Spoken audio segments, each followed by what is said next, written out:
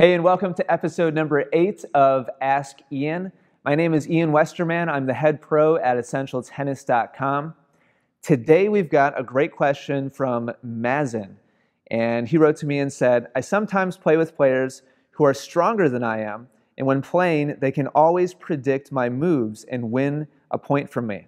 My question is, how can I fake shots, or what are some examples of how to fake a shot and how those fake shots can be performed? Okay, this is, quite honestly, this is kind of one of my pet peeves, this type of attitude or direction that many players frequently try to take with their tennis game. My short, quick answer, Mazen, I'm sorry if I'm mispronouncing your name, by the way, is don't try to fake shots.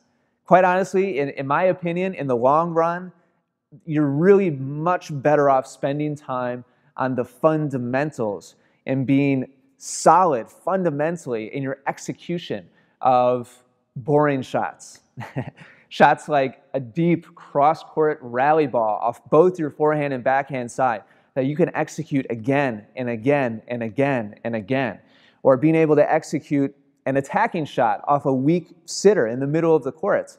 Being able to execute, that's a basic fundamental shot. If you have any aspirations of being, a high-level player of any kind, that's an essential. You got to have that. So being solid, consistently solid at those types of shots, in my opinion, is 100 times more valuable than having a couple of shots here and there that are really sneaky or tricky. And really, honestly, think about it this way. For you to surprise your opponent consistently, let's think about this.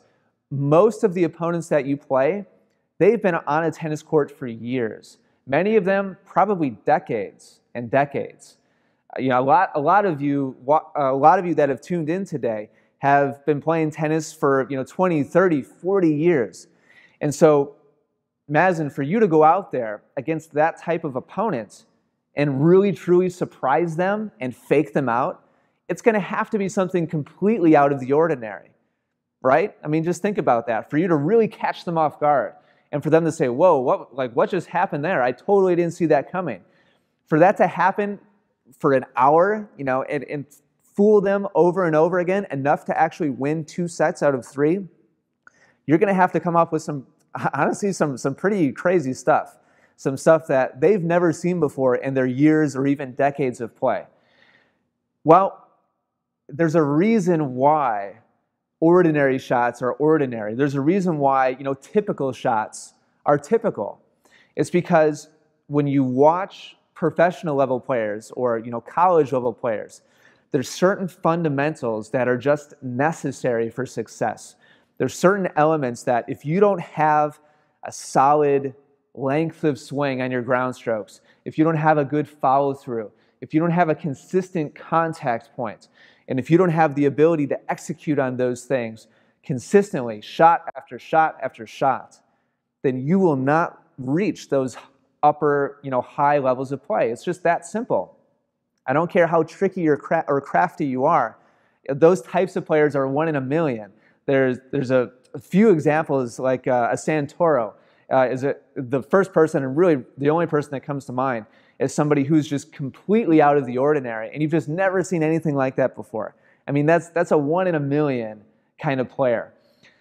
In my opinion, if you want to consistently raise your level of play, when you get beat by a player who's just clearly better than you, rather than worry about trying to fake them out and come up with something completely out of the ordinary, my advice to you is to go back and revisit the fundamentals and figure out how you can execute on them 1 step better, or 2 or 3 steps better. For me personally, I would much prefer that my students have a solid foundation and understanding and ability to execute the fundamentals or the essentials. That's where my website got its name. Essential Tennis got its name from my love of the essentials, because that's where you're going to find your greatest success and your most consistent success. I'd much rather that you have one way to execute a fundamental in a deadly way, and that might be, a forehand struck down the line with good topspin and good pace, that really, consistently challenges your opponent, and you're able to hit a winner with it consistently, or you're able to throw them off balance consistently and gain the upper hand in the points. I'd much rather that you have one weapon like that that's consistent and reliable and solid and steady and quite honestly predictable. I would much rather you be predictably deadly than feel that you need like 5 sneaky, tricky shots. Because those sneaky, tricky shots, when your timing is off by a little bit, they're going to just be out the window. And they're going to lead to more errors than they lead to winning shots. I can just about promise you that. So hopefully that makes sense. And I don't mean to discourage you from having fun out there. I don't mean to discourage you from experimenting and trying new things. That's great. But if that becomes, I guess, the path that you take, your main mode of trying to improve and become a better player, that's when I don't think it's very wise, to be completely honest. So focus on the fundamentals, focus on the essentials. That's going to be your ticket to consistent, steady growth as a player. So Mazen, hopefully that makes sense. And again, I'm sorry if I've been mispronouncing your name this whole time. If you're watching on YouTube right now and you've enjoyed my answer and you've enjoyed this video, do me a favor and click like.